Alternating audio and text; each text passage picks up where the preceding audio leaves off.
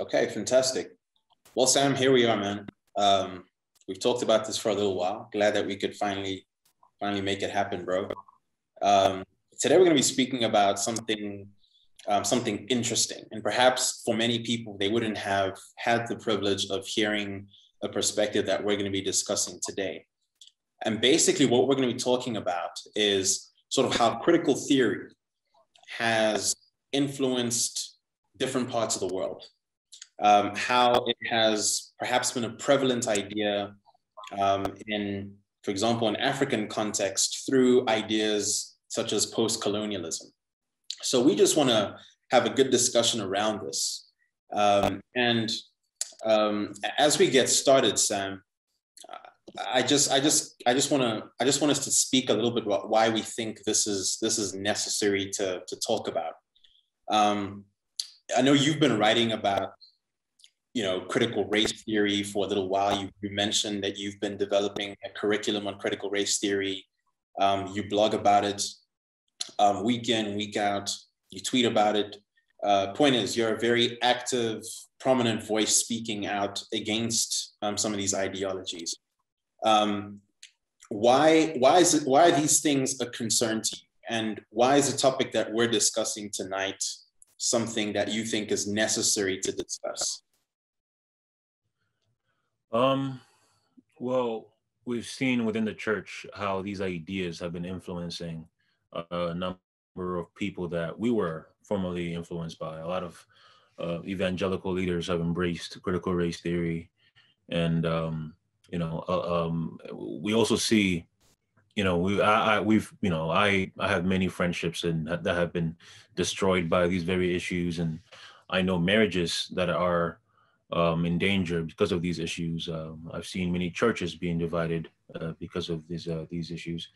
And then also the world is talking about this. Everywhere you cannot go to work, you cannot go to a school, you cannot go to a family gathering, you can't go anywhere where you wouldn't see these ideas being either pushed or discussed in any form. Therefore, as people who are called to be the light of the world, who are called to be the salt of the earth, who are called to be ready to give a defense for the hope that is in us, we need to understand these things very clearly so that we can share what Christ says about these things, and we can defend biblical theology, defend the hope that is in us, and also win people who are being destroyed by this, people whose souls are being destroyed by this, as we can witness to them when we understand where they're coming from. Yeah. So that is why we're addressing these issues. At least that's what I would say to that discussion. That's really good. Yeah, sure. So yeah, the reason I thought this was important was really a twofold reason. The first reason is I think there are people in the West who might be surprised to know that issues to do with social justice and critical theory is more widespread. It hasn't just influenced or is just influencing the United States or Canada or parts of Europe. This is a widespread problem. This is something that even in Africa we have to deal with. And the second reason why I think this is critical to deal with is because I think there are people here in Africa who think these are uniquely Western problems, problems that don't really involve us. And I love to make I think it's necessary to make the bold assertion that many of the countries that are in Africa and in other parts of the world, specifically developing countries who were previously colonized, have actually been built on a social justice premise. Much of the way economics and politics are done is from a social justice worldview. It has the influence of critical theory or Marxism.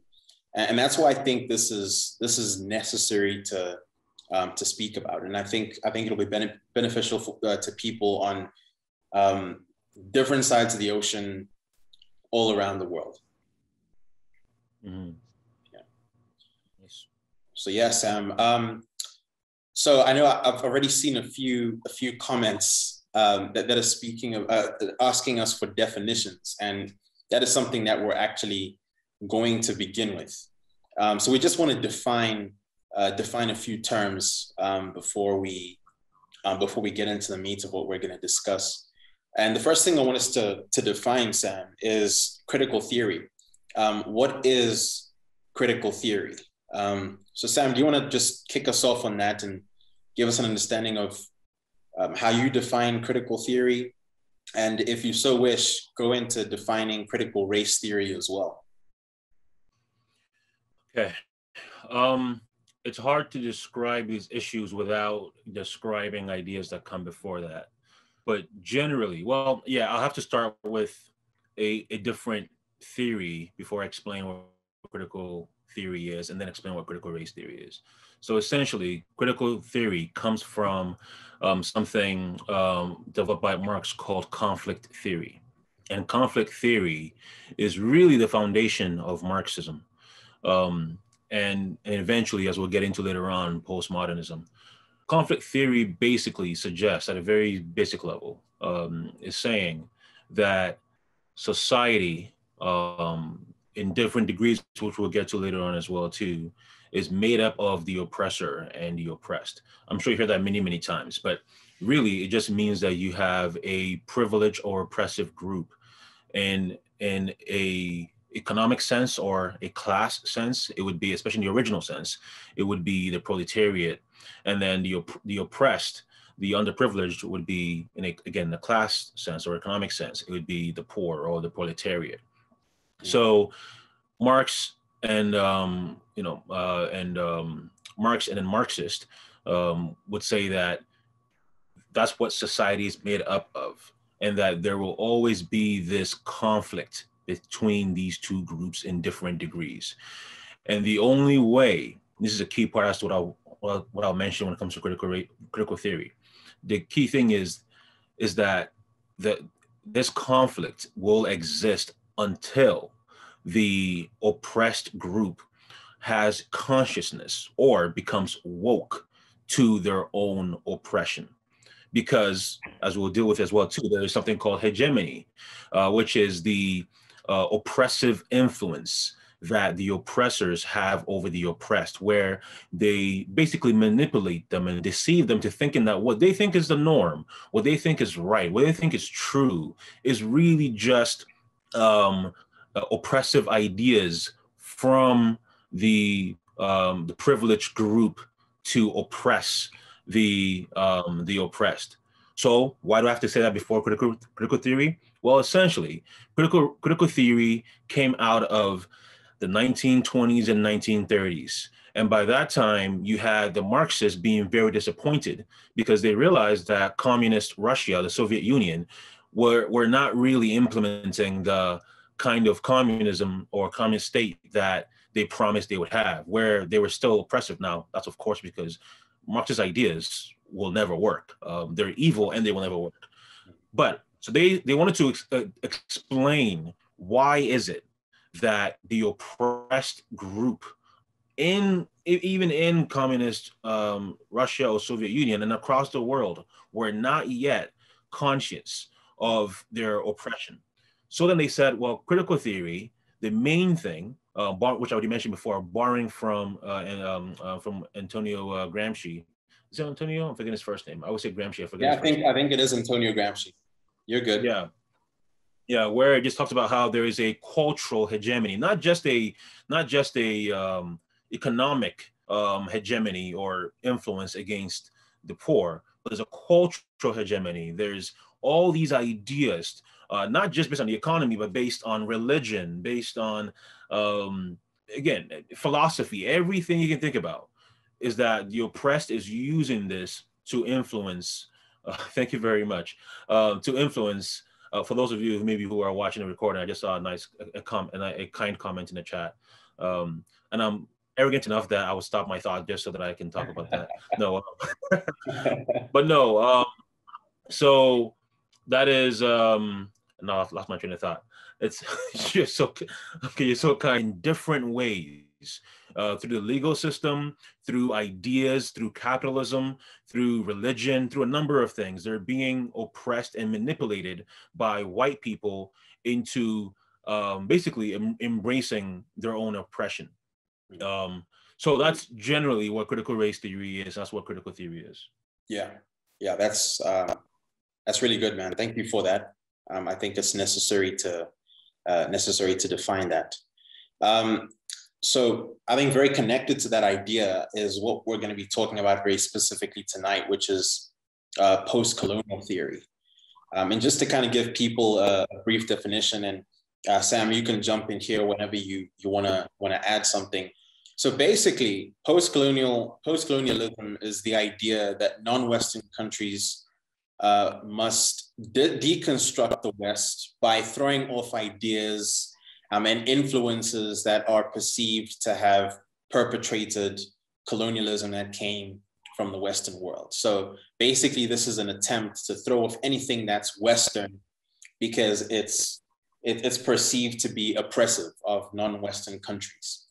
So yeah, this is a prevalent idea in Africa. I'm not sure many people would be aware of it, but I think in areas of academia, this is certainly something that many people would come across.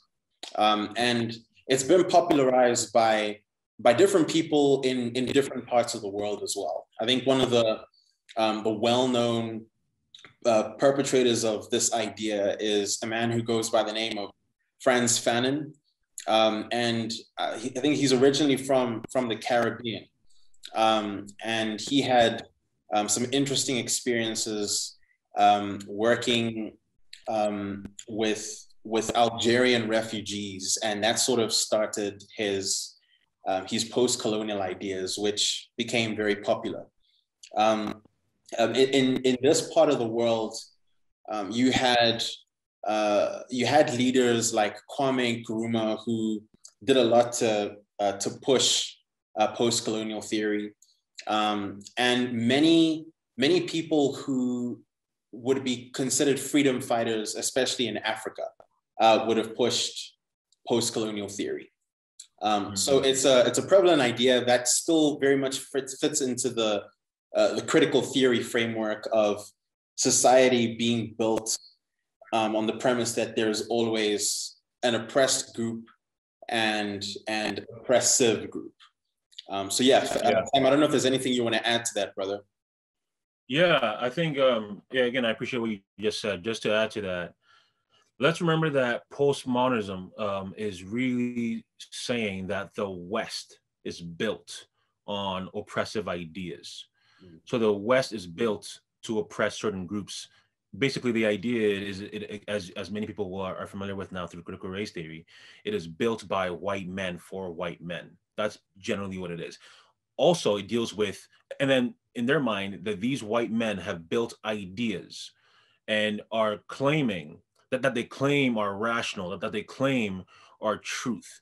But as I was saying to you before, remember I was saying that in critical race theory or in critical theory, the belief is that the oppressors are using their hegemony, they're using power knowledge, they're using ideas to manipulate the oppressed into thinking what is actually oppressive is good and right, right? So in the same way, when it comes to the post-colonial context, what they're really saying is the Western world has deceived Africans into pursuing what they think is good and true for Africa is good, but really is oppressive ideas from the West. So something like capitalism, something like Christianity, especially, democracy, all those things in post-colonial theory are oppressive ideas from the West that are colonizing Africans into thinking is good for Africans when it's really not. Which is why, as you mentioned before, a lot of the freedom fighters were really evil men and dictators and oppressive people. I know we'll get into that with maybe more, but all these guys, they were trying to say, well, through Pan-Africanism, I think someone mentioned that, I think Charles mentioned it, Pan-Africanism is the product of post-colonial thinking, which was developed by Ghana's first president, Kwame Nkrumah, who was a communist and made Ghana into a communist regime. And Pan-Africanism basically says that the Western world is hostile against Africans and will always be. Not just Africans, but also what they would call the diaspora, right? That you know, Africans, like Black Americans in their mind, or Black Canadians, Black British people, Black Australians, Black people from around the world, that all Black people in the continent or outside of the continent need to join together, to work together for their mind, the greater good of all Africans, because the West is always going to be hostile against Black people. So Black people need to now come together, you know, through communist ideas, to protect themselves. That's generally what Pan-Africanism is. But as I've mentioned, it comes directly from post-colonial thinking, or really postmodernism. Yeah, yeah, yeah. That's really good, Sam. I think that's really good, and I think you see you see great attempts to sort of decolonize, as people like to call it, from Western ideas, from things that are considered Western constructs. So in this part of the world, things like capitalism are frowned on. Things like anything that looks like it's come from the West, even something like Christianity, is looked down on, because it's seen to be a weapon that was used to perpetrate colonialism, to perpetrate oppression. Is that Kwame Nkrumah's idea of Pan-Africanism was a very contextualized attempt to basically fend off Western ideas, to fend off the possibility of Africa being colonized once again. So it's really a contextualized form of globalism, which is said to be, I suppose, an attempt to liberate Africans, or liberate any oppressed groups from oppression. And this is a common idea from those who hold to a critical theory worldview. Mm-hmm. Yeah, I completely agree. Yeah. So Sam, the next thing I was hoping we could jump into is just speaking about some of the consequences of this ideology. So we've kind of defined what it is. We've kind of spoken about where it's come from, and some of the people who've popularized it. But what are some of the consequences of holding to of post-colonialism, or holding to a worldview that is essentially Marxist? Yeah. We've bought this, but since I'm assuming everyone here is a Christian, this is the crucial point, that there is a growing hostility against Christianity in Africa based on post-colonial thinking. I'm sure we've all encountered it. You know, I've seen it here in Canada. I've seen it with Black Americans, and especially in Africa, where there's this idea that Christianity, it is a white man's religion meant to oppress Black people. And that's because Christianity, not completely, but at least modern Christianity in Africa came after or through the slave trade and in colonialism.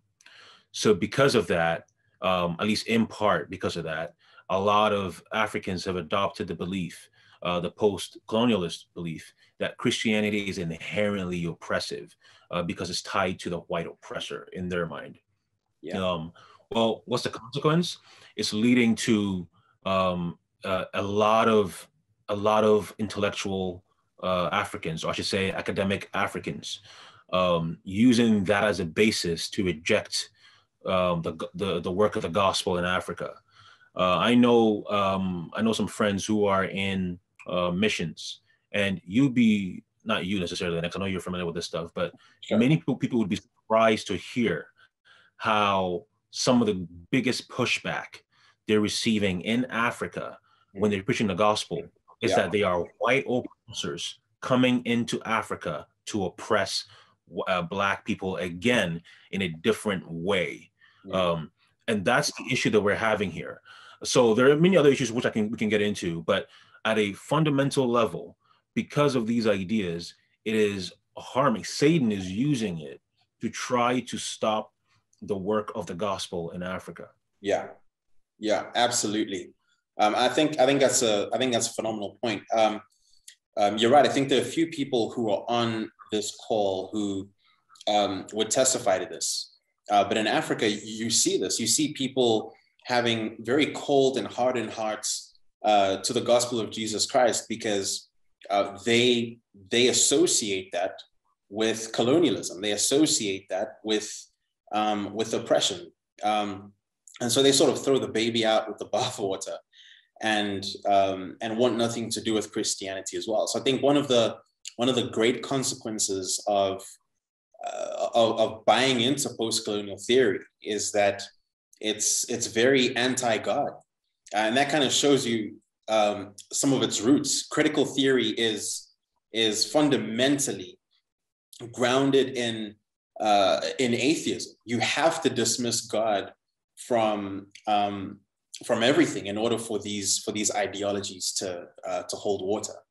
And I think it's important to make this point. And Sam, you alluded to this, and I think we might be getting into perhaps one of the second consequences of post-colonial theory. Fundamentally, when people started to adopt some of these ideas, specifically in Africa, I'm not convinced that freedom was their greatest desire. I believe that power was their greatest desire. It really wasn't about freedom. It really wasn't about a real emancipation. It was about power and wanting to take the reins of power, which is why many of the countries who threw off the shackles of colonialism and became independent states became communist states. They embraced communism, and a sort of hard communism. Several African leaders had one-party states. I'll speak about the country that I live in, Zambia, where Kenneth Kaunda essentially set up a one-party rule for a little while. Eventually, that did change, but this was a trend. And so what you see is how communism is what replaced colonialism, and people continue to suffer. But people didn't really consider it a real kind of suffering or a real kind of oppression, because it wasn't an oppression from another group. It wasn't an oppression from a Western society or Western country. And this is important to note, because post-colonialism is not really about freedom. It's an attempt to grab power. It's an attempt to promote so-called egalitarian ideals, but only for the sake of those who really are interested in grabbing power. Sam, I don't know if that's something you want to speak into, brother. Go for it. I'm so glad you mentioned that. I want to quote a critical race theorist to show that this is really all about power. Ibram Kendi, as many people know, he in his book How to Be an Anti-Racist, he says this, that I think he says the remedy for no, I think he said, yeah, sorry, it says that future, no, sorry, I'm getting myself confused here. It says present discrimination needs present discrimination, and present discrimination needs future discrimination. What is he saying there? He said, since white people, that's what he would say anyways, but since white people discriminated against, sorry, I'm slow down. Since white people discriminated against Black people in the past, therefore, Black people now need to discriminate against white people. This is word for word what he said in his book, How to Be an Anti-Racist. I think if you go to my my blog and you search for How to Be a Racist, that's my title for my book review of How to Be an Anti-Racist by Ibram Kendi. You will see those words. Yeah. Why do I say that? Well, it's because you're right, Lennox, that this is all about power. This is not about justice. It's not about freedom. They call themselves freedom fighters, but they're not freedom fighters. It's all about power. See, it might shock people to hear this. The first post-colonial leader in Africa, the first Pan-Africanist in Africa, the most influential in Africa. Still to this day, if you go to any course on Pan-Africanism, post-colonial theory, you will hear his name. You already mentioned it, Kwame Nkrumah. He is, many of you might know that I'm from Ghana. He is Ghana's first president. Ghana is the first sub-Saharan nation in Africa to gain independence. Just to give you a quick story about Kwame Nkrumah. Kwame Nkrumah was part of what we in Ghana call the Big Six. These are basically the national heroes that ended up removing Britain, essentially, through removing colonialism from Ghana. When he ended up becoming president, immediately the other five of the Big Six basically turned against him because they learned very quickly this man was all about power. Well, Ghana was the first sub-Saharan country to become in Africa to become, free from colonialism, but we also became the first African nation to be communist because he was a communist. And the other five did not quite realize that he was a communist. They thought he was strictly about removing the colonial powers, Britain, ended up establishing Pan-Africanism and really communism into these nations where they were oppressing their people, where they were murdering their own people, where they were murdering their political rivals, where they were dictators. Because again, capitalism, democracy are all Western ideas. And to go back to the Christian issue here, Kwame Nkrumah said there is no God but Kwame Nkrumah. Like they were all over Ghana. My mom was a young child. She remembers where you would see posters of Kwame Nkrumah saying there is no God but himself. That at school they had to sing. They were forced to sing songs worshiping Kwame Nkrumah because post-colonial thinking is radically anti-Christian. Yeah, absolutely. And I think that's such an important thing to note, Sam, because I think as Christians, it's easy for us to think these aren't dangerous ideas, that post-colonial theory is this harmless thing that's all about freedom, but it's essentially anti-God. And you know what tyrants don't like? Tyrants don't like Christianity. Tyrants don't like anything that would cut them at the legs and level them. Tyrants don't like to bow down to anything but themselves. And this is something that should be a great concern to us as Christians specifically. Post-colonial theory is not a tame ideology. It is something that is designed to corrupt. It's something that's designed to destroy, and it has to. And in that regard, you saw this after colonial powers left Africa, communist states were established. African economies tanked, absolutely tanked. I'll give a very specific example of Robert Mugabe and what he did in Zimbabwe. He assumed power in Zimbabwe, kicked out anyone who was a white farmer in Zimbabwe, which meant the economy was, radically destroyed almost instantaneously. And year after year, things just got worse and worse. I know we've got friends from Zimbabwe who are in this meeting right now who can testify to what I'm saying. And this was a common pattern in Zambia as well. I think towards the end of Kenneth Kaunda's reign, people were lining up for bread. People essentially just fed up with him. And that's the inevitable thing with communism. You see what's happening in Cuba now. People are rioting because they've had enough, essentially, of communism. And what Castro was advocating in Cuba was justice. He did it all in the name of justice, all in the name of freedom, all in the name of emancipation. And that's what all these so-called freedom fighters do. They talk a big game, but at the end of the day, it's really about justice, which is something I find interesting, Sam.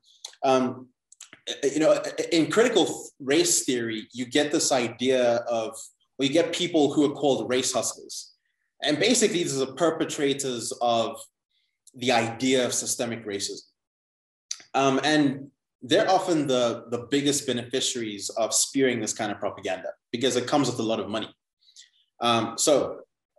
Same thing in Africa. Some of these guys who are so-called freedom fighters, these guys who assume power are deeply corrupt, steal a ton of money, build themselves mansions all over the place with offshore accounts, living the life while their people suffer. And that's a common trend you see in almost every communist society that's been established. And so it's important to note that post-colonialism is a sort of precursor to communism, and has fundamentally wrecked countries in vast ways. Well, I mean, and some might be surprised to hear that, but it's the same way. Every scholar of postmodernism will tell you that every postmodernist is a communist. So Foucault, Derrida, Lyotard, all those guys, like the three fathers of postmodernism, they were all communist.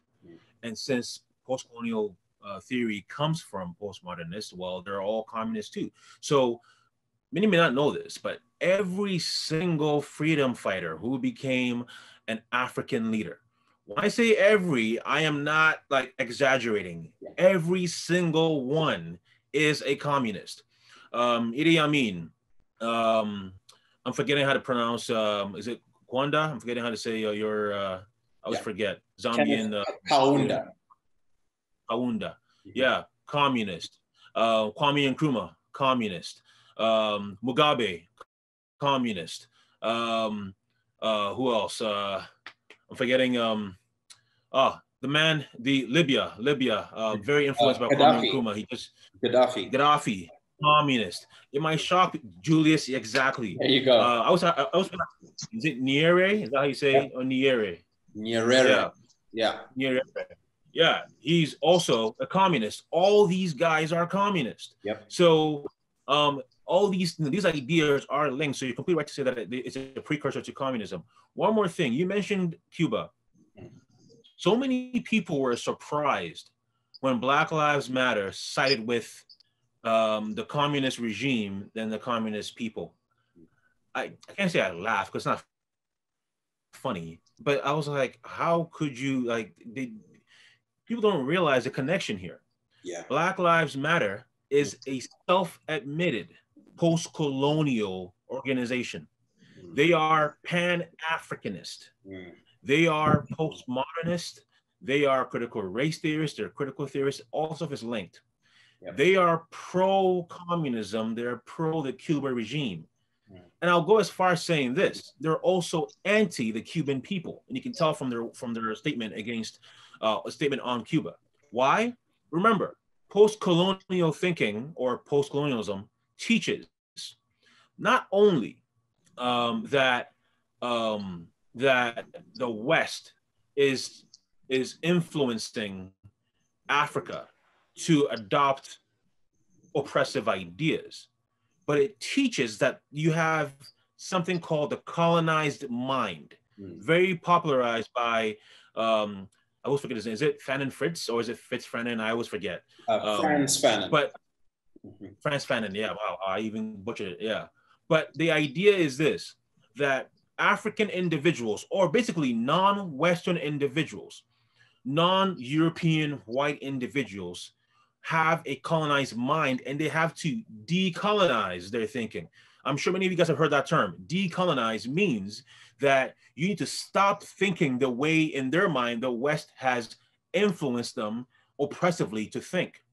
So in the case of the Cuban people, Black Lives Matter would believe the reason why you saw the Cuban people holding American flags isn't because they really love liberty and justice. It's because they've been colonized through culture and education or through media by the Western or American people, which is why they don't see, again, this is what Black Lives Matter or post-colonial leaders would think. That's why the Cuban people do not see what's in front of them. They don't see how good they have it. They have free healthcare. They have, free healthcare. They have all these things. And yet so colonized that they prefer America over Cuba. That's what they would think. That's all because, again, of post-colonialism or post-colonial theory. Absolutely. Oh, even more on that. There's a book called, I think, The Struggle of Freedom by Angela Davis, who is also a noted Black feminist, post-colonial leader, critical race theorist. And in her book, she says that what's happening in Israel and Palestine, or what's happening in Israel with the Palestinian people, is identical, in her mind, to what's happening with Black Americans in America, because, again, of post-colonialism. That in her mind, and in other critical race theorists' mind, that this is a global issue of Western thinking oppressing certain groups. So since they believe that Israel is allies with the West, that Israel then is a colonizer, is an oppressive regime, which is oppressing, in their mind, the underprivileged people there, which is the Palestinian people. So it's identical in their mind to what's happening in America, what's happening in Canada, what's happening in the UK. All of that is all intertwined. So this is a global issue that we need to absolutely understand and reject. Absolutely. And I think another example that comes to mind, brother, is in 2015, there was a popular movement in South Africa called Rhodes Must Fall. And essentially it was really about, tarnishing the image of an English businessman named Cecil Rhodes, Cecil John Rhodes. Interestingly enough, Zambia's previous name was Northern Rhodesia, and I actually believe that name came from Cecil Rhodes. Zimbabwe was Southern Rhodesia, and it was a huge movement, and it started in South Africa, but it became a worldwide phenomenon. It became a hashtag of sorts. And the popular thing that was being advocated then was basically the idea that even education needs to be decolonized. And so you're right when you take it back to postmodernism, because basically the thought there is that everything that you could possibly know without decolonizing will perpetrate a perpetual oppression from the Western world, right? And therefore, you must radically decolonize education by channeling even things like African spirits, for example, which is another big problem with this whole post-colonialism thing, because it's perpetrated African traditional religion as a common ideology and as a common practice, unbridled and unchallenged. Many practices that are just fly. And I'd even say, even in the church, I think there are many things that even in the church have been allowed because we see, things that are, traditional in African sense as sacred now, and things that had been suppressed when colonialism was prevalent. And so you want to sort of keep these old traditions that's basically animism. It's the worship of spirits, the worship of ancestors. It's superstition, essentially. And that becomes the prevalent worldview. And embracing that sort of thinking is a form of decolonization. So we see the degree to which this has even affected academia. You see the degree to which it's affected the church. The church is compromised. The church is undiscerning about these things because we sort of read the Bible through the lenses of the culture rather than the other way around. And I think that has been catastrophic, Sam. It absolutely has. And in a society like an African society specifically, Sam, you also get a lot of push from nonprofits. NGOs are a very big thing in this part of the world. African states are largely run by communists and nonprofits, from a policy level, that is. And so nonprofits push their social justice, and you see things like African feminism becoming very prominent. You see all kinds of things, even things like abortion. And it's all in the name of justice. It's all the name of throwing off colonial oppression, historic colonial oppression, and even what they call neo-colonialism, which is a very interesting idea.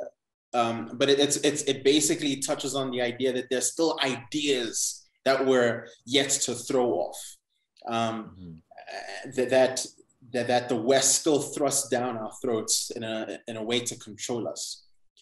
So it's a big issue that I think really does need to be challenged. And on that note, Sam, let's speak a little bit about how Christians and the church specifically ought to respond to these things. We've spoken a lot about what post-colonialism is, the problem with post-colonialism, the consequences of post-colonialism, but what should our response be to post-colonialism as Christians? Before I mention that, you mentioned NGOs. I'm not sure if everyone would know what NGOs are, so can you please explain what that is? That's a great question. So basically, NGO means a non-governmental organization. That's what it is in full. So they run as non-profits, and many NGOs are set up as community development agents who work in various parts of Africa, sometimes rural areas as well, trying to seek development. But what's ended up happening is they've also been pushing a big social justice narrative on many levels. So as I alluded to before, they've been big advocates of things like African feminism.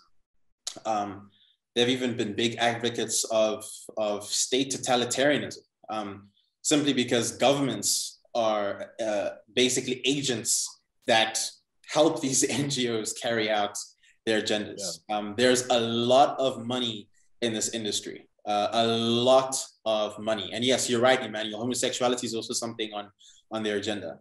I think NGOs in Africa, it's $1 billion industry, essentially.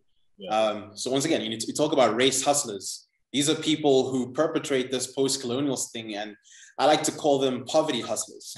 In the name of poverty, they perpetrate some of this garbage, and it's really been catastrophic. Oh, yeah. and on that note, Sam, it's interesting because many of these NGOs get their funding from the Western world, and if you see how they sort of set up their marketing, it's very specifically designed to exploit white guilt. And so you sort of sell this idea that you can divest of your white guilt by helping a Black starving child in Africa. It's a whole scheme that has been very, very detrimental to the African economy, just to African society, to African culture at large. So yeah, I guess that's a little bit on that, Sam. Yeah. Some people, I think it was Joe Shoko and Emmanuel. I'm not going to try and butcher that last name there. I want to, but I won't try. But Emmanuel and Joe in the comment section have been talking about the inconsistencies of post-colonialism. And, so they've mentioned how, and yet, although Africans, so I think, Joe says that, isn't it funny that many Africans would reject Western ideologies, but no one refutes technology or even the education that is taught in schools, because most of it comes from a Western perspective. Well, I'm so glad that he mentioned that. And then I think Joel mentions how, phones, cars, internet, books, homosexuality, all those things. Well, in the same way that, people often say the most capitalist people in the world are communist leaders, right? That, that you see that, communist leaders are so wealthy. They love money. They claim they're against capital and all that stuff, but they love money. It's the idea of capitalism for me, just not for you.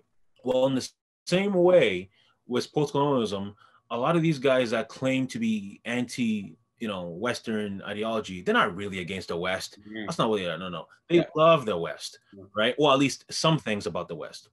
The problem is it's not really about loving, it's not really about hating the West. It's Yeah. about hating justice. That's the issue here. They hate justice. Let's face it. Postmodernists would claim that there's cultural relativism and there's no such thing as real justice or real truth. All that, that's junk, right? It's a way to it's a way to justify evil. Nevertheless, look, as a Ghanaian, Mhm. as an African, I can tell you, the people that have the group, part of the world that has the best form of justice, even though it's changing sadly for the worse, not for the better, Mhm. the West still has the best system. That's why almost every African that I know, if they can have all their family, all of them together coming to the West, they're going to choose the West over Africa. We all know that for several reasons. Why? Well, it's because the West has, at least in the beginning, they had biblical foundations that leads to it being a truly a justice that's truly committed. A society that's committed to justice. So, which is why all these guys would claim they are being all these guys would claim they are anti-West, but yet they embraced Western thinking on homosexuality or abortion, right? So they're not really against the West; they're just really against injustice. Yeah. But going back to the question that you asked me about how should we think about this? Mhm. Well, it's as Christians, it's really imperative that our ideas are shaped, as you said, by scripture and not the culture. The Amen. culture is always changing. We're always, if you go with the culture, you're going to be tossed fro and fro. That is not what you want. Yeah. The same way Christ is the same yesterday, today, and forever. Well, that's true for the Bible, which is also obviously his word. Um, so we need to commit to the scriptures and understand justice and truth from there. Men are always seeking their own power, right? But what is it? Let God be true and every man prove to be a liar. God is true. Christ is the truth. We cannot commit to trying to understand the world from our cultural context.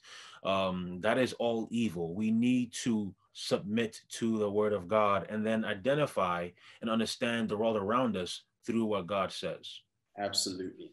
Absolutely. I love that.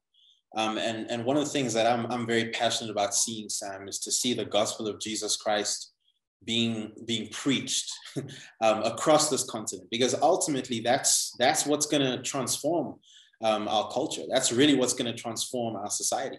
It's not going to be decolonization. People who push post-colonial theory aren't interested, once again, in people's liberation. The real liberation that we need is a liberation from sin, is a liberation from our depravity in that sense, and that we only find that hope in Jesus Christ, who does the perfect work of redeeming sinners to Himself.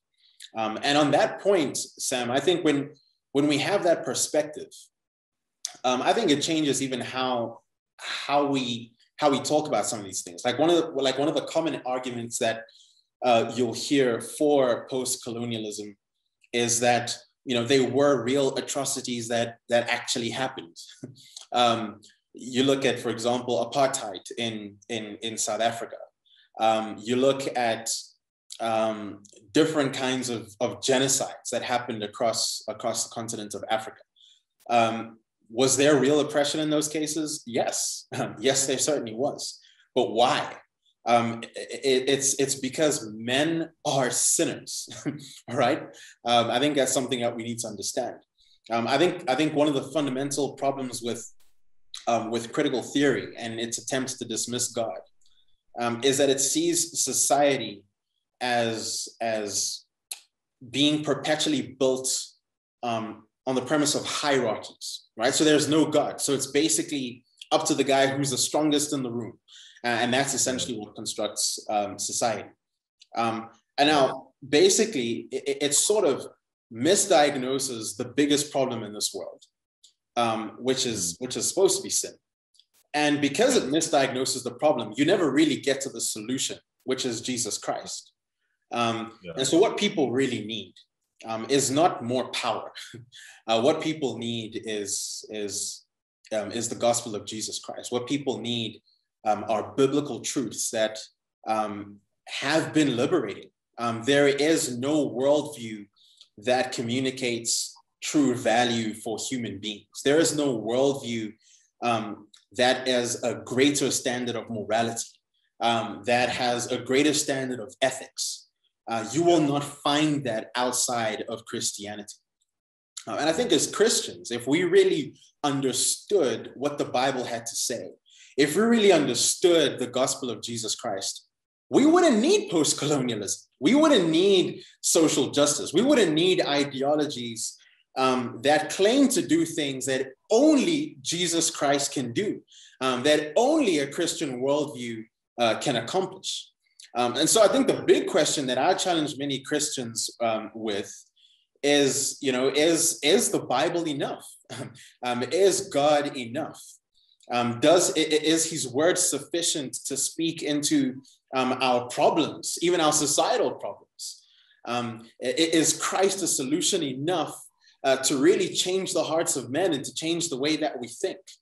I think as Christians, we really should be challenged to see God's word as sufficient for every aspect of our lives. Yeah. Hey, I appreciate everything you just said. I think a lot of this stuff exposes our lack of love and obedience to the scriptures, where we're always seeking to do things according to man's way instead of according to God's way. Yeah. I'll say this. What you said was brilliant, but I have to say this. You're too kind to say this, but I will say it. There's someone in the comment section who's complaining about what we're not saying instead of what we are saying. As someone mentioned, this flyer, we're addressing this issue. Even then, from what I can tell, part of the comment is, well, why don't we address the trauma, the so-called trauma that Africans have through colonialism and all these things? As you said, there were oppressions, there were a lot of heinous things. The colonial leaders did a lot of harm. With that said, I can guarantee you, it's only some of the post-colonial academics, by and large, who are talking about the so-called trauma that Africans have over colonialism. That's actually ridiculous. That's not true at all. I can guarantee you the trauma, if there is such a thing, if you want to call it that, but it's a trauma that Africans have, are the dictators right now who are in Africa murdering their own people. But we don't want to address that. We don't want to address the real issues happening now. We want to complain about what's happened before, because then we can justify ourselves and blame the white man instead of blaming ourselves for being sinners and being just as bad as anybody else. We all fall short of the glory of God. So let's deal with the issues. Look, in Ghana right now, you have something called Fix the Country. Not fix colonialism, it's Fix the Country. It's a movement because Ghanaians realize that, look, most of the infrastructure and most of the good things we have in Ghana comes from the colonialists. That's embarrassing. That's embarrassing.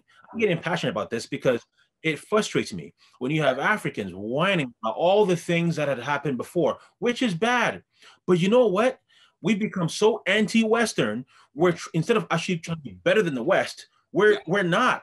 We're so focused on being against them that is a mess, where people are murdering each other. You have people who've been in power still murdering their own people, and it's like, yeah, well, at least it's not a colonialist. Come on.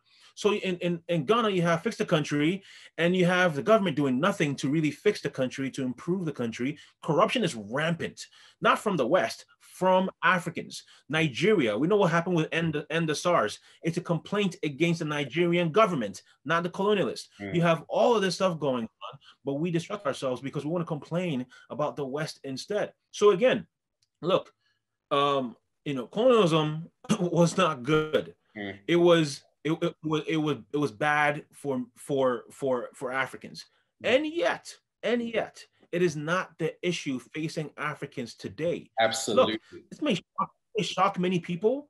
Africa as a continent was actually more wealthy during colonialism than it is or was, especially during the what we would call, the greatest time, at least the beginning of, some would say, Africa's rise with the freedom fighters. It was worse then. So again, that's not to justify anything, but let's just deal with the issue that if the colonial leaders are evil, well, the same is true for Africans. And as Christians, look, I always say this, I am an oppressor, and I guess I am oppressed too, if you want to put it that way. By what I mean by that is I fall short of the glory of God. I am an evil man. I am a sinner, but by the grace of God, I'm a saint. And what I want to call people to is to also recognize that we are all sinners. We are all capable of oppression. Therefore, we need to deal with the heart of the issue, deal with human nature, deal with sin, instead of trying to address systems, which don't really solve anything. Which is why, instead of addressing the sin, but addressing the systems, that's why Africa is still where it is today. And let's just be honest about that. Exactly. Brother Sam, you have, I think you've hit the nail right on the head there. There's a lot that's overlooked, because we think the great evil is Western colonization, right? We can overlook genocides that were perpetrated by African warlords, right? But since it wasn't a Western colonial power, it's less of an issue to us. I even look at someone historically like Shaka, King Shaka, from the Zulu kingdom. Who loved to conquer territory, right? There are tribes in Zambia that are in Zambia because they were running away from Shaka's dominance, right? But we're not going to overlook that. We're going to overlook that. We're not going to talk about how brutal he was in some of his conquests, because we love the idea of victimhood. Right. And so if we're victims, then we don't have to take responsibility for ourselves. We don't have to take responsibility for our own problems. And as Sam, as you were saying, I think that's been one of the great tragedies in Africa, is that Africans have failed to take responsibility for themselves, because we're always willing to blame someone else. Someone else is always to blame. Our issues on our own. It's always got to be someone from the West who's to blame. It's never us. And I think what that's created, interestingly enough, Sam, is that we also then think that the great solution, because we're victims of the West, is help from the West. I find this very, very ironic, Sam, how in an attempt to decolonize, in an attempt to throw off Western constructs, and as communist states are established, eventually these communist states run out of money. And guess who they go to for aid when they run out of money? Western countries, right? They run to the IMF, they run to the World Bank, they run to whatever country is going to give them money. Of course, in more recent times, China has become a big player in this world of aid. But the point is this, is that because we never take responsibility for our problems, we never take responsibility for the solutions either. And I think that has been, very, very detrimental to society. And yes, Charles, I can understand some of what you're saying. I think there are genuine frustrations. But I think if we're honest, I think we're overlooking problems that are closer to home. And I think one of the things I heard you reference was just the idea that Reformed churches have a sort of inferiority complex. And now, I don't know, Charles, I don't know what church you go to. I'm not sure what your experience has been in that regard. But in my experience with the people that I roll with here, I wouldn't say it's a widespread issue. I think to a great degree, though, Charles, Christianity is still relatively a new idea in Africa. And I say relatively new because to a great degree, I think a Christian worldview is yet to be propagated very widely. I think the gospel has been in Africa for a while, But I think the implications of the gospel, people really living out a Christian worldview, is really lacking in that sense.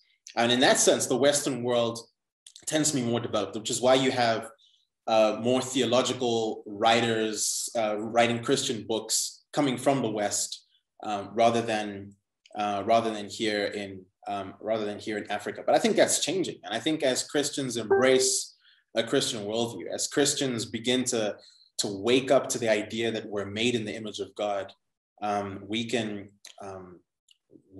really rise above that.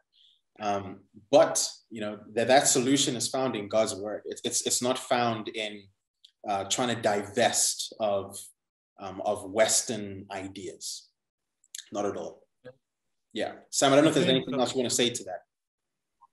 Yeah, I think I know some people would say that, I know it was said in the comment section, that yes, we do, we would recognize post-colonial thinkers or people who are influenced by post-colonialism would say that, yes, we agree that, African dictators are all wrong and all of that, but in so many words, either saying it explicitly or implicitly. Yeah. And oftentimes it's very explicit. They would say, but the reason for that is because of the West. That if it wasn't for the West, you wouldn't have Africa the way it is, or you wouldn't have African dictators. Well, that's actually a major problem theologically in so many ways, which I'll get to in a second. But even historically, that's not really so true. As you said, you had oppression in Africa well before the Europeans showed up. And there's a reason for that, which I'll get to in the future. Right. But it's a similar line of thinking as when people say that, well, black on black crime, well, that's only happening because of white supremacy. The high rates of abortion, it's only happening because of white supremacy. Yeah. In Cuba, the only reason why the Cuban regime hasn't been that helpful is because the West is not giving them proper aid. The reason why, so there's always an excuse. It always goes back to something else, which essentially says that we seem to believe that there is no devil except for the white man being a devil, essentially, or the Western world being a devil. That the great tempter of the world is always a white person or a white nation. But let's go even before that, the slave trade. Well, we don't realize that the people who actually, especially in Ghana, because Ghana is one of the first places where you had the slave trade, at least the Atlantic slave trade happening. It wasn't the Europeans. It wasn't kidnapping. It wasn't forced. It was actually the African chiefs trading. They're the ones that offered. They offered slaves for rum and for myrrh. And even more than that, once Britain abolished the slave trade in the early 19th century, it was so bad. The African chiefs had become so wealthy and so prosperous from the slave trade that the British Army actually had to go to war with some African chiefs to stop them from the slave trade. That's how firmly many African groups loved slavery. It was there well before that, right? So we can acknowledge absolutely the colonial powers were evil in so many ways. I've read a lot of their words about Africans being savages and being all that. But you know what? The Fantis, I'm a Fanti, and the Ashantis, we were calling each other savages and other evil words before the white man showed up as well. I mentioned that I'll mention something later on to address all of this. Here's the issue. We have to understand that there is something called human nature, a sinful nature, an original sin, that the reason why people do what they do isn't because of other people. We do what we do because we are evil people that need to repent and obey God. The reasons why Africans do what we do isn't because of the white man, it's because of our own sinful nature. The reason why white people do what they do is because of their own sinful nature. We are all fallen. We all fall short of the glory of God, and we need to repent. So I completely understand that, of course, colonialism would have an influence on so many of us. I understand that. Nevertheless, so-called influence isn't the basis for why we do what we do. And we will not stop it if we do not first stop what we are doing ourselves. So let's address the issues now. Yeah, we can address how possibly, colonialism may have influenced Africans. We can address that. And we have in certain ways here. But the real issue right now is babies are being murdered by Africans. Babies are being murdered by their mothers and their fathers and African doctors. With the help of the West, absolutely. And I've written against that, and that's wrong. But you know what? The West cannot force that on us. We do it ourselves, and we need to repent and obey God. Absolutely. And just giving you an example, Zambia legalized abortion in 1972, which was about a year before it was legalized in the United States, right? Planned Parenthood has been around here legally a lot longer than it has been a lot longer, at least a year longer than it was in the United States. So you do see a eugenics project even in Africa, and to the degree to which we can call that oppressive, it absolutely is, and we should be addressing that. But these tend to be the issues that are swept under the rug. These are the issues that no one really wants to confront. And on that note, Sam, I think it's important to also understand that our unity and true unity has to be based on truth. And truth is found in Jesus Christ and in Jesus Christ alone. I think what these kinds of ideologies have done is that it's caused a lot of division. Is that we tend to see differences in the color of skin as a reason for why we can't get along, right? This isn't fundamentally an issue between Black people and white people. This is fundamentally an issue between sinful people and a holy and righteous God. And as we are reconciled to Him, we then are reconciled to each other in unity. Ephesians 2, verse 10, going on, wonderfully speaks about the unity that we have in Christ that isn't based on color, right? It's based on the fact that we are one in Jesus Christ. And so that's really what we need. The kind of unity that we need is the unity that lies in Christ and in Christ alone. Sam, I don't know if that's something you want to speak to, brother. I don't know how I can even add more words to what you said. I completely agree. Absolutely. So Sam, just in conclusion, we kind of have gone on for a little while. I understand that there's so much more we could say, but I think this must suffice for now. And perhaps in the future we can pick this up again. But Sam, just kind of give us some of your closing thoughts. What are some things that we can leave with? It's hard to summarize all of that in a short. I guess So I guess what I would say is, as I said earlier, is that indeed, white people do not have a monopoly of truth, of course. In the same way, Africans do not have a monopoly on truth.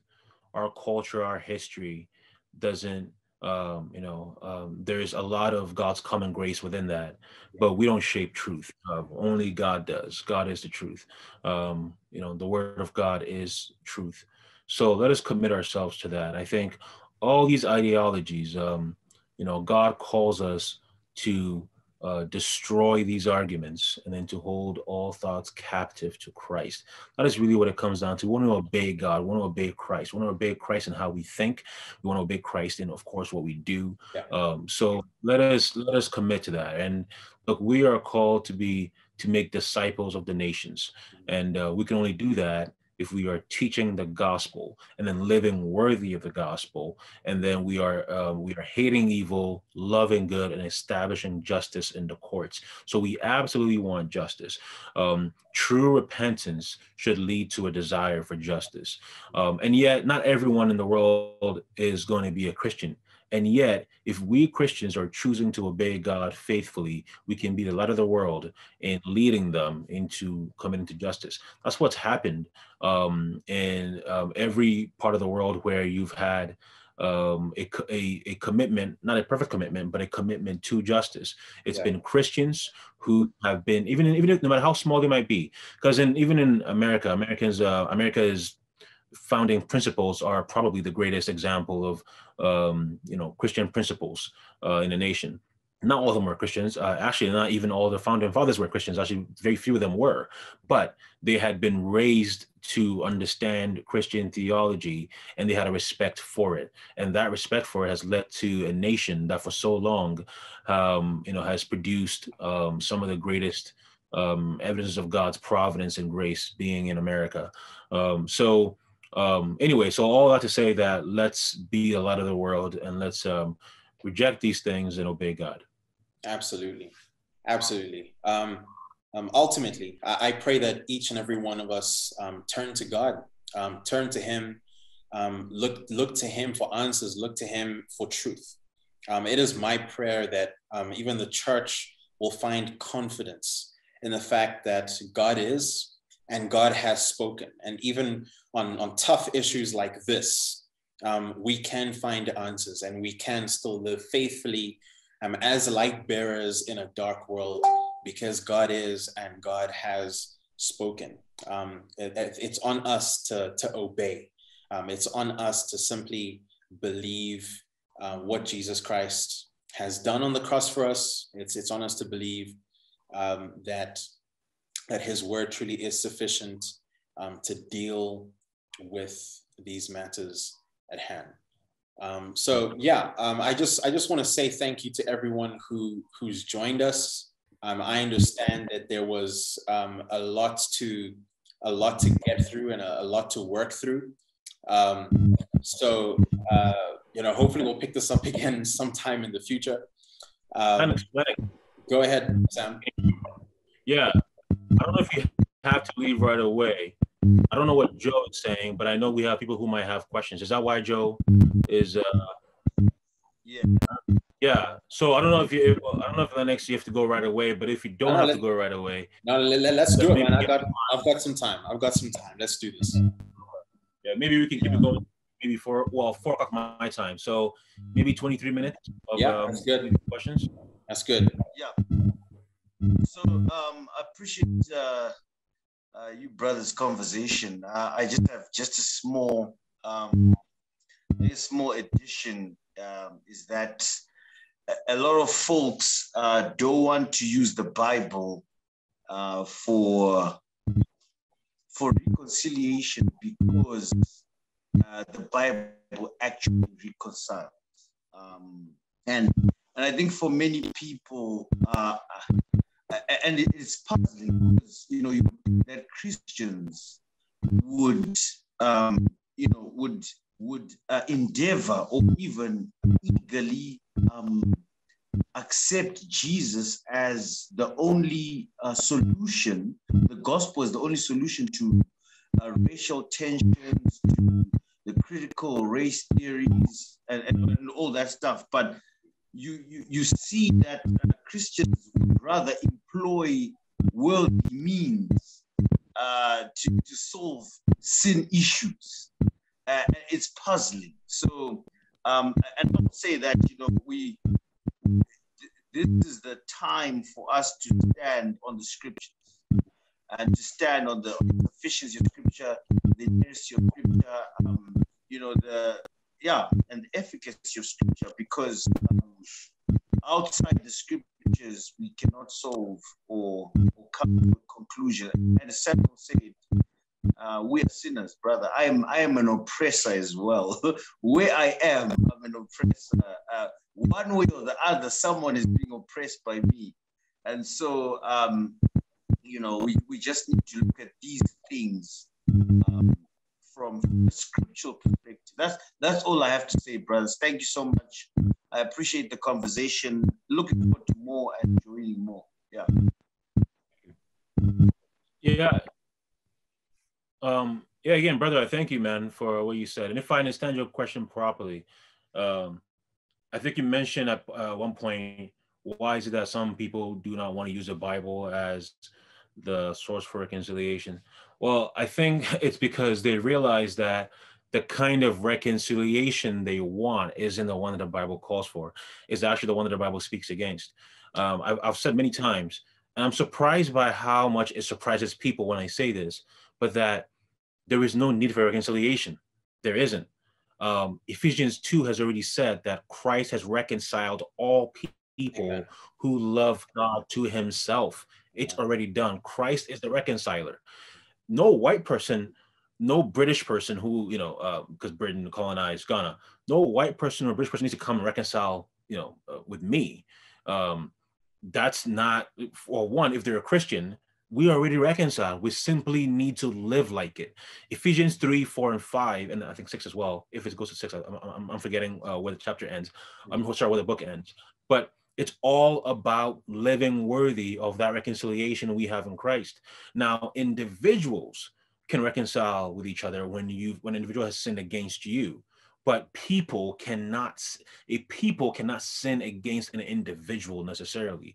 With that being said, I think for unbelievers, though, where they don't have the reconciliation, honestly, they will always be at war with each other. Yeah. There's always going to be partiality. There's always going to be enmity because they are lost. They don't see the light. They're in the dark and they're just swinging their swords wherever they can. And that will continue until Christ himself ends all injustice and sin. So hopefully I'm answering your question there, but I think that's what immediately comes to mind. Yeah, well spoken, Sam. Well spoken. I think Charles had a question, and he was asking if he could ask it verbally, I believe. Charles, go ahead. Oh, yeah, hi guys. I hope I'll be clear because my internet had issues. Yeah, so actually, I don't even know how to articulate the question because it's so multifaceted. But let me, because I feel that the critical race theory discussion is like a red herring. And by red herring, I mean, it prevents us from discussing what we actually need to discuss. But with that said, I'm actually glad that we're all Africans here discussing this. But what I'm trying to drive at is when we look at Africa, so with my Bible open, and when I look at Africa, there is a problem. And all of us know there's a problem. And so like, I think those of us like me who will be accused of being critical race theorists, we are just trying to see how can we change things? Because sometimes it's frustrating. Like, and let's just talk about, let's be practical. Like, it's very frustrating when you believe that the Lord is sovereign and he's working everything according to the counsel of his will. But, and at the same time, you feel like everyone else who is not African is having it easier in the world than you. And then when you take into consideration the historical realities, and all you're asking is that people just talk with you about how can you process all this. And then when you try to have the discussion, you are labeled a critical race theorist and you're told to shut up. And so the question is a bit multifaceted because I feel it prevents us from having conversations. So such that I might be labeled woke and I wouldn't even take that label. But those who would label me woke would prevent me from having a conversation with a so-called conservative. And so we will never be able to come up with real problems in the continent that seem to be peculiar to the continent, regardless of whether you are an African humanist or African reformed. And so like, I guess I will only ask this one question, like how can we better model conversations such that the so-called critical race theorist African and the so-called conservative African can be able to discuss how we can move forward such that we don't feel as if we are cursed. Because as much as we believe our theology says we are not cursed, it feels like we are. And we are not allowed to have the conversation. And I think that that's what frustrates people. That's why people go to the social justice bandwagon. I just want you guys to understand where I am coming from. It's not that I don't believe the gospel is, in fact, it's the gospel propels me to have this conversation. So I hope you're understanding what I'm saying, so that nobody strawmans me that I don't believe the gospel is enough, because that's straw. Okay, I don't know. I guess he said that he was having yeah. I would, if you don't mind, I would really continues on. So I hope at least I understood the question. Okay. Oh, sorry, yeah. I just muted myself. Oh yeah, but yeah. Go for it, Sam. If I could, yeah. Okay. I appreciate you coming to this conversation, knowing that you're probably in a minority of your thinking here, and I genuinely appreciate that. And yet, I'm going to answer your question very firmly. Speaking about having good conversations without strawmanning each other, brother, I think you're guilty of that.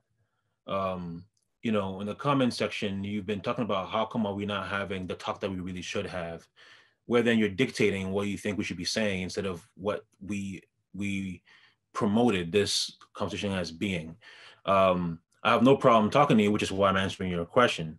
But I think in this case, have not handled yourself well in terms of how to address this issue.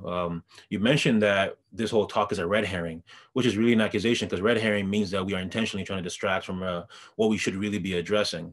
So that is also not a right way to go about having a conversation. We are addressing this. You mentioned that this is all a straw man. Well, in critical race theory, around. No, I'm not saying that you're being disrespectful. No, I'm just saying that I just disagree with what you were saying. No, but I think, it's extremely dangerous. I think it's also not right to be saying that. Well, honestly, okay, you know what? I'll take it back, and I don't mean this as a harsh word against you. I would say that while I know your attitude is not too disrespectful, I think the word, I wouldn't use the word disrespectful, but I would say that the word, the words you're saying that we are not having the real conversation, that we are essentially distracting from the real conversation, is unkind, because it comes with an assumption against us and perhaps our motives. Because while critical race theory really is an issue within the church, I can tell you it's destroying people, it's destroying many church conversations. The fact that people have said unkind words about you is wrong. I don't think that anyone should tell you that you are not in the faith. You are not in the faith because of critical race theory. But I will say that I don't know if you embrace critical race theory, but if someone does embrace critical race theory, they are aligning with something that is against the gospel, which is a major problem. But going to other things that you were saying as well too. Well, you mentioned that, here in Africa, many people are struggling, while across the world, many are not. Well, that in of itself, I think, shows a false assumption, because within the context of what you were saying, you seem to be saying that means there's something wrong. Well, not really. So being that I'm in Canada, as an average, I'm not wealthy by any means, but the average person in Canada is significantly more wealthy than the average person in Africa. Does that mean I'm doing something wrong? No. Even in Africa, you have certain areas in Africa where you have people who are significantly wealthier than others, or who are doing better than others. Does that mean anything? No. We define evil by intent and actions, not by outcome.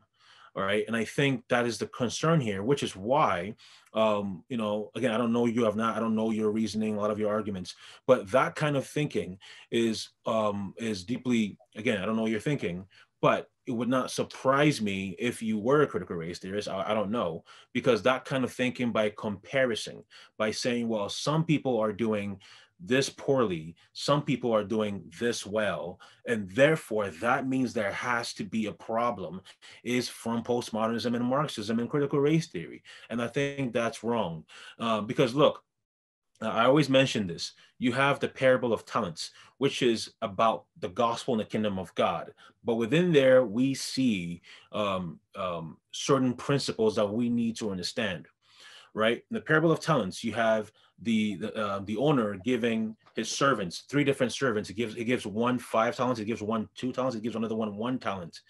At the end, the first 2 double their talents, and the other one does not. He just buries his talent, and then he accuses his master of being, or the owner of being the one who has poor character. Your point, someone said it was valid. I honestly I didn't see any valid arguments there. That's not to disrespect you. I just didn't think that it was right based on the arguments that you were making. Now, again, if anyone, now I have no problem calling someone a critical race theorist if their arguments are influenced by critical race theory, or if they are critical race theories. Nevertheless, I also don't want someone being falsely labeled as such if they are not. There are many people out there who would say they are not critical race theorists when they still are teaching critical race theory. So for example, Ibram Kendi claims he's not a critical race theorist, but he's a critical race theorist. He's lying about that. That doesn't mean that everyone else is lying about it when they say that they're not critical race theorists. I'm just saying that it's possible that some people are right in calling others critical race theorists, when sometimes they're also wrong and it's slander as well. So it depends on the context. I don't know if I answered your question or not, but I hope that I did. Yeah, and just to add to that, Sam, and I think you've really touched on this really well. There's a lot of ideas that people come across and buy into without even knowing that they have, right? That happens all the time, which is why I can agree with Sam in saying I think sometimes the labels can be helpful in categorizing people a certain way. The truth of the matter is this kind of ideology is in the water today. It's, I'd say, the commonly accepted idea, and so it's not a way to slander someone. I think it just really is what it is. Also, I think the idea that Black people or maybe Africans have a unique experience of oppression. I'll say this, the Hebrews back in the Bible who had to endure slavery and who through the centuries went through different kinds of problems, different kinds of issues. They were colonialized as well. They've been through it. You see how Jews just in the last century have been greatly oppressed. And interestingly enough, by people who held to Marxist ideas. So if we want to play the card of who's more oppressed than the other, we could run in circles all day, man. We really could. But the reality of the situation is we have a God, we have a hope, and we need to find confidence in that. And we also need to do our bit in standing up to ideologies like this that are harmful to that truth, that undermine the gospel. We're called to defend our faith as Christians, and that's why we must speak out against these things very directly. I mean, as Sam said, critical race theory and all its friends are a poison in the church, a big poison in the church that has caused division of a massive order. You see how this push towards equality of outcomes has seeped into the church in even allowing female preachers. We see this as a big problem today. So you see how feminism in that regard, which by the way is a type of critical theory, is a prevalent problem in our society and in the church today. To the degree to which we continue to hold some of these ideas, we are unable to be faithful to Christ in the way that he has called us to be faithful, in the way that he has called us to serve him, and in the way that he's called us to serve others. So once again, I mean, critical theorists will tell you what the problem is. They'll tell you that the big problem in society are power imbalances, are injustices. Now that's sort of superficial in the sense that as Christians, we know what the real problem is. We know what the fundamental issue is. And we also have the true answer. We have the true hope to man's greatest need. And so what Sam and I were really trying to do here was to help people, help Christians, help the church, be able to discern what some of these issues are, how they stand against biblical truths, and hopefully equipping believers with the ability to stand for the truth against these very prevalent ideologies. I understand that there's a lot more we could say, but with the time that we were given, what we've tried to do is remain faithful to what God has said in his word, and to analyze ideologies that are contrary to his word. So yeah, Sam, I don't know if there's anything else you want to say to that, but yeah, I did see a couple more raised hands, so I want to get to those.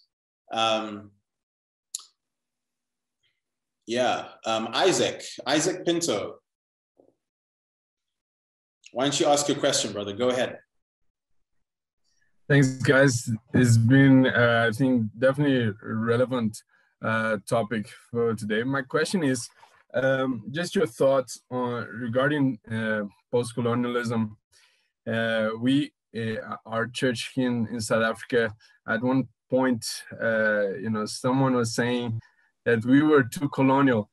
If we sing hymns or and things like that, we have over 30 different nationalities in our church, and obviously you can't sing in every way.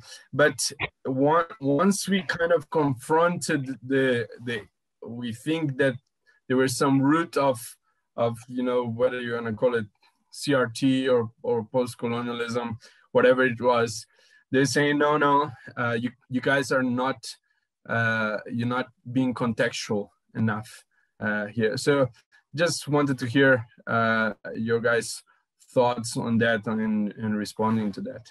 Thanks. Sam, go for it. If I understand the question properly, it's really about, I think, his church being accused of colonialism because of the style of worship and things like that. Well, one, that person would need to repent. And this is the issue here, right? I think in the same way that oftentimes people, look, I don't want anyone, well, okay, before I say that, sorry, I will only be very short here, but, we don't want to falsely label anyone, but we also need to accurately label things. Accurately label someone, even if it offends them, it's not a slander. It is just the truth. But in the same way, too, that if a church believed that, that I'm trying to figure out how to, okay, well, maybe I'll mention that later on. When it comes to the hymns, churches do not need to sing the traditional hymns. We don't need to do that. There are different ways of singing good theology without it coming from Western writers. Well, but the problem is that I don't know if any non-Western writer who has at least more than just one song or two having truly sound good theology in hymns. It's very rare because there are certain things as Western thinking, or I shouldn't say Western thinking, but ideas that came out of the West that are good, or at least things that came out of the West that are good. The same way you have things that came out of Africa that are really good when it comes to this, because the so-called European church, though I hate that, but like Christians in Europe have had a long history, longer than Africans have. I know obviously you have St. Augustine and you have other guys, but there was a huge break with a lot of influence of Christianity coming from Africa. Nevertheless, sorry, taking too long, but just to answer the question very quickly. Yeah, I know. I just mentioned that, Charles. I had a feeling you'd mention that, which is why I said it very quickly. I know that. But the point is that I think the reason why people sing songs from the West isn't because they believe that the West is better. it's because those songs just happen to be the better songs. The same way speaking of Augustine, the same way that the most influential early church leader is Augustine, doesn't mean that we believe that Africans have a greater, we don't think that Africans are better than non-Africans, right? It just happens to be that Augustine is just the best thinker from that era that still ended up influencing the Reformation and everything else. So forgive me if I'm not answering the question properly, but I think that person needs to repent because it's a false accusation and it's wrong. But it's absolutely not wrong to sing those hymns at all, because really across Africa, everyone does. It's only more recently that people have been accused of being colonial by singing those hymns. Let's move to, I see someone's name here, AK. I'm not sure who the full name is there, but you've got a question, and then we'll take the last question from Elvia Torres Moraes. I hope I'm saying that correctly, but I think those will be the last two questions we take. Go ahead, AK. Okay, thanks for a good discussion, guys. I think my point would be maybe similar to what Isaac just spoke about.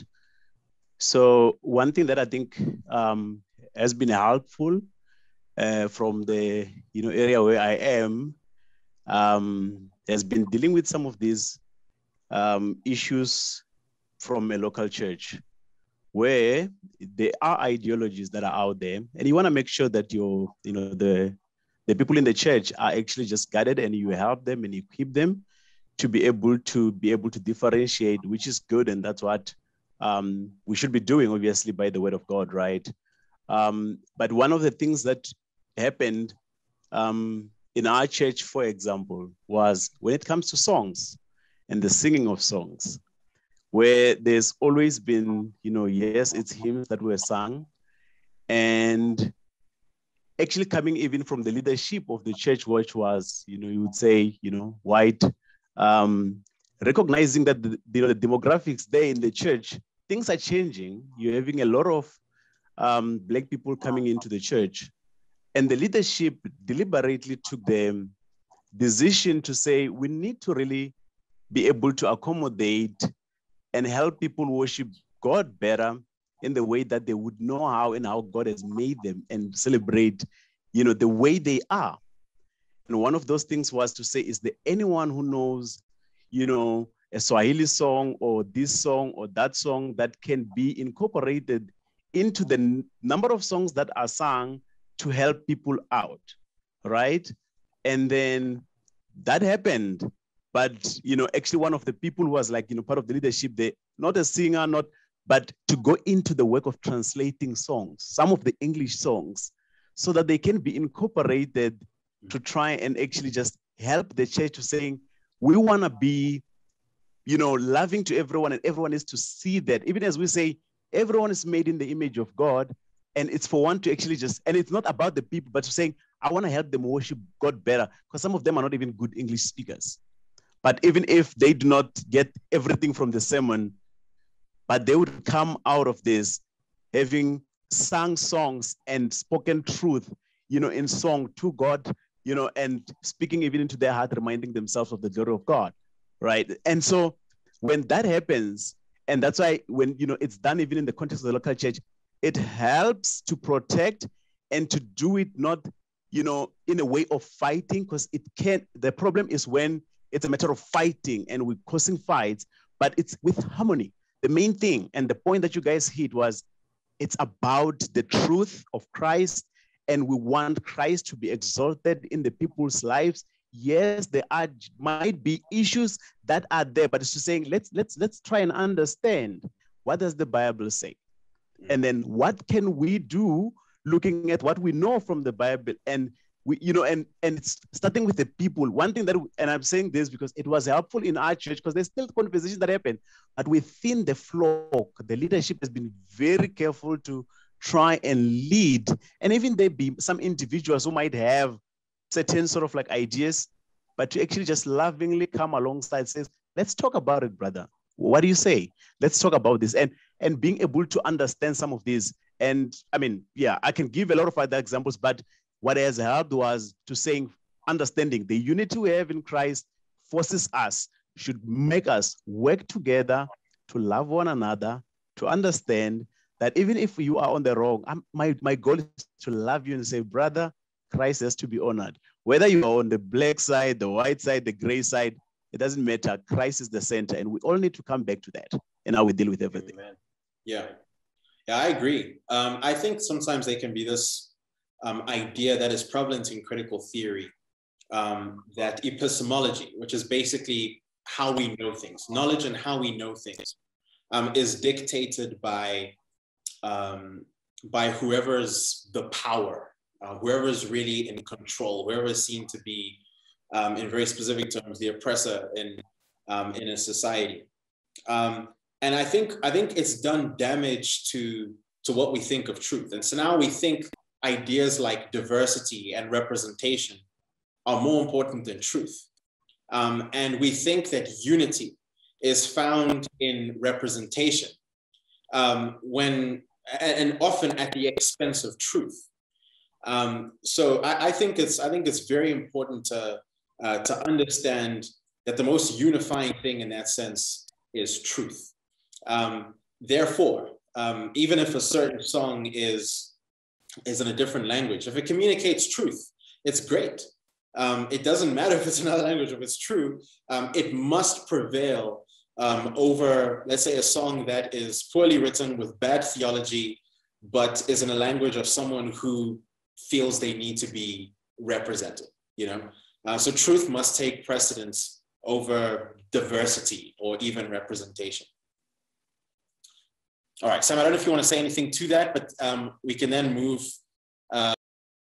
where, especially in the context where you have, say, you know, a church in Africa, where if it's as you were saying, AK, I think, that if most of the leaders are white or European, and then a lot of the members are Africans and they don't speak English as well as, or they don't speak the hymns as well, so they don't speak the English as well, meaning they don't understand maybe the lyrics as well. Well, yeah, translating them into the native language is fantastic, because again, it's not the language that matters, it's the message, it's the truth, it's the you know, it's the lyrics. So I think that's good. That's very, very important.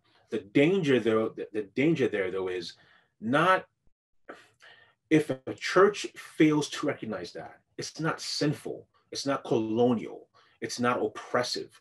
They just didn't know that. It's not wrong, right? Sometimes that's the issue here. We think everything is either evil or righteous. There are a number of things where it just matters in the context. It's the heart that deals with these issues. So I'm not saying AK is saying that. I know you're not saying that. But that to deal with what I think Isaac was saying earlier, for someone to just come out and say you're being colonial, that's evil. And that person needs to repent. But to say, hey, I think it could be better if you change this, that's great. We want that. And if they say no, that's okay too, depending on the reasons why. So I think that's why we just need to all consider the other person as more significant than ourselves. But that's the failure here. We're not obeying the Bible. We're all just trying to seek our own way.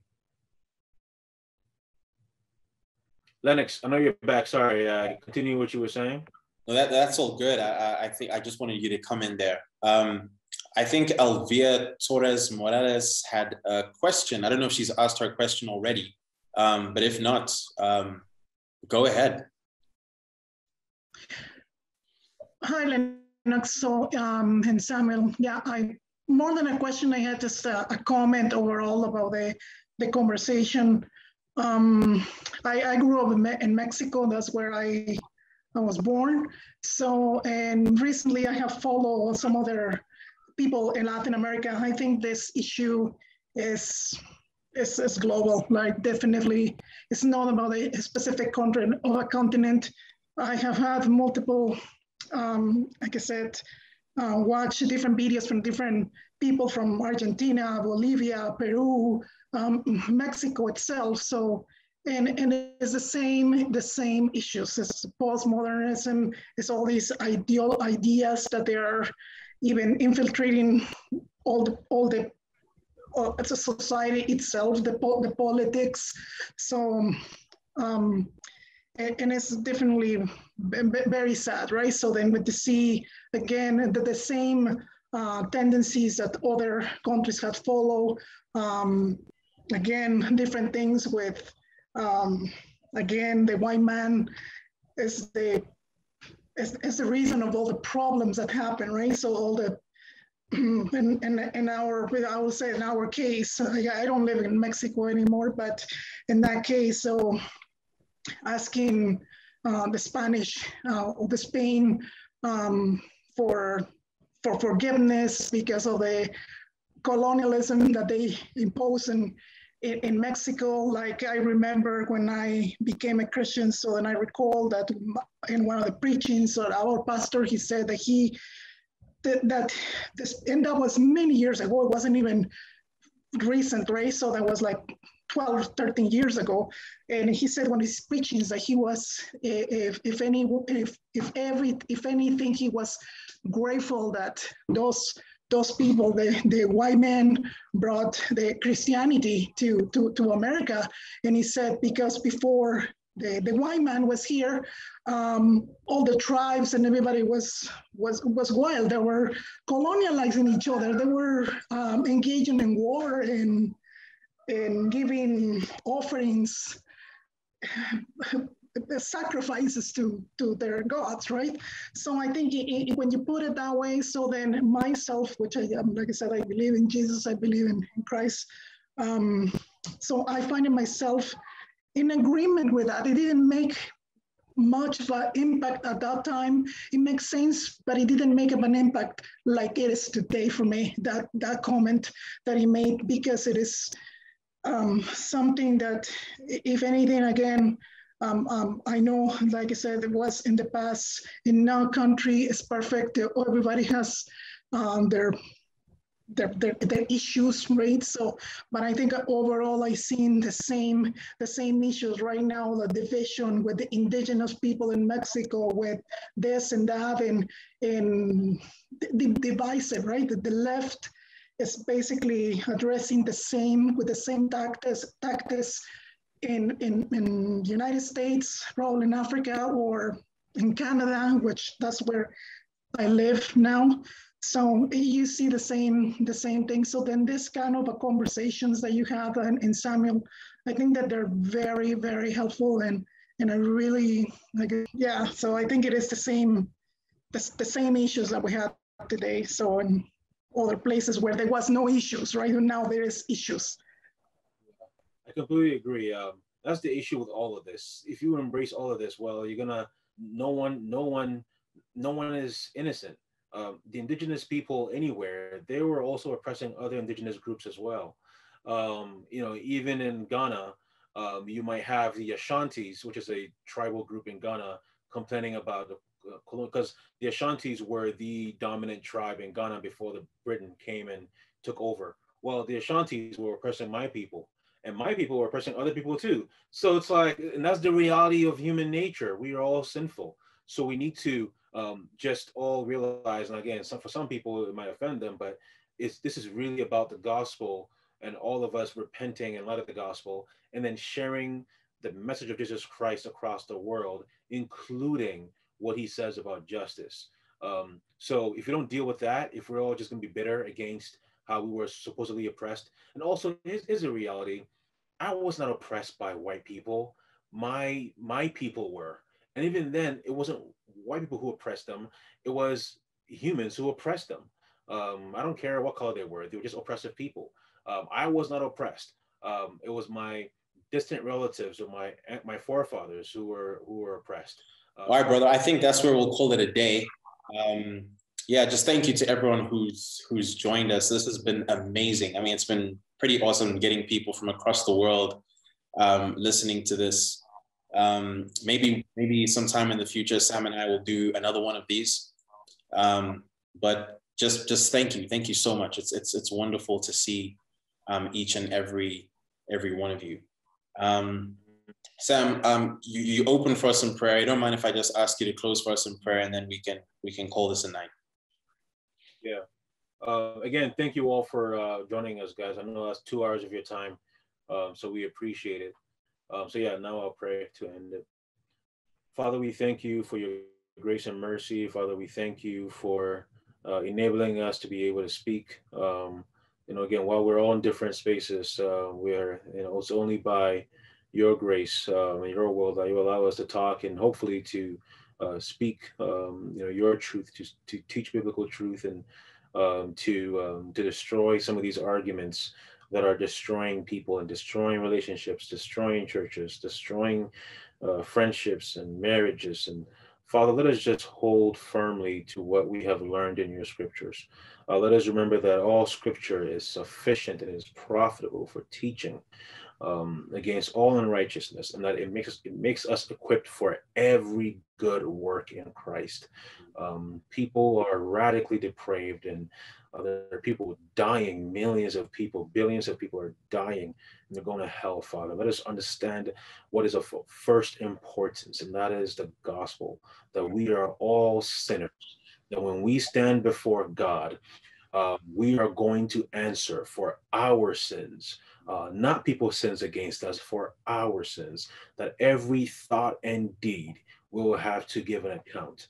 And yet, Father, we know that you have sent your Son, Jesus Christ, to die for our sins, so that if we believe him and receive him in faith, we are justified according to his sacrifice on the cross and his resurrection and his ascension and in his return soon. So, Father, we pray that we would hold fast to your gospel, that we would love your gospel, and that we would live worthy of the gospel in front of all men, so they would see our works and glorify our Father in heaven.